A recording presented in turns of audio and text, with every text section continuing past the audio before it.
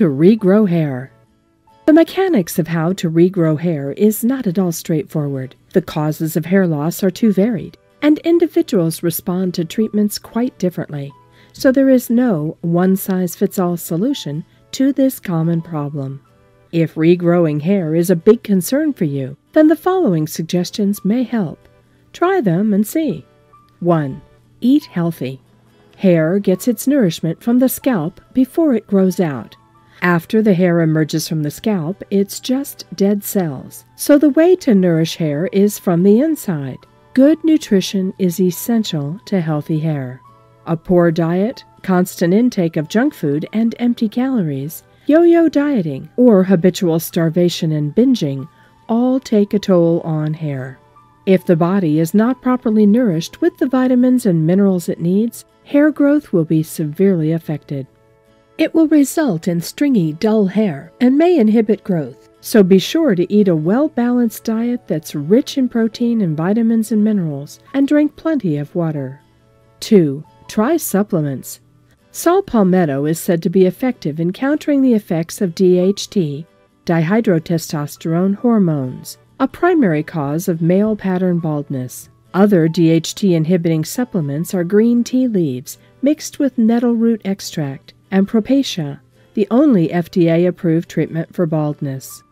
Others have reported success with biotin. Multivitamins are important sources of vitamin C and iron, which are also important for stimulating hair growth. 3. Apply aloe vera on the scalp. Split an aloe vera leaf in half crosswise.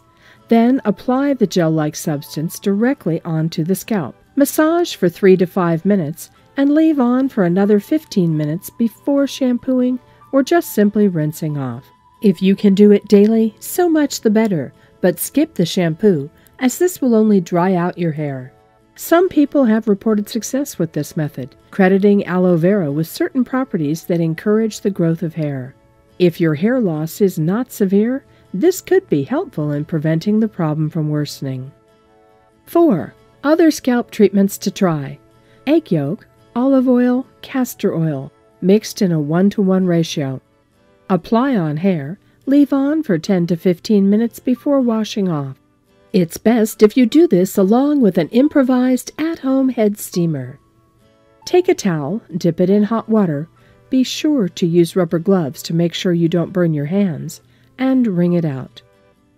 Apply like a turban around your head with all your hair tucked inside.